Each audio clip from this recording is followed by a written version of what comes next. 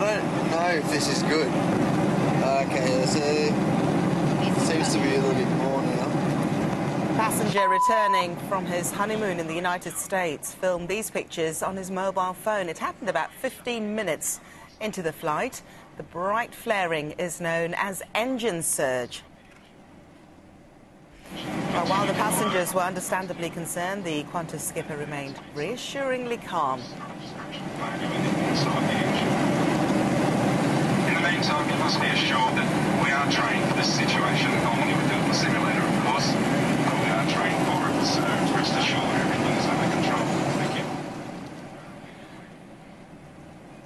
Well, no one was injured in the emergency landing that followed, but the damage to the plane's engine cowling was extensive. The passengers are now being put up in hotels by Qantas for the night. They spoke about their frightening experience.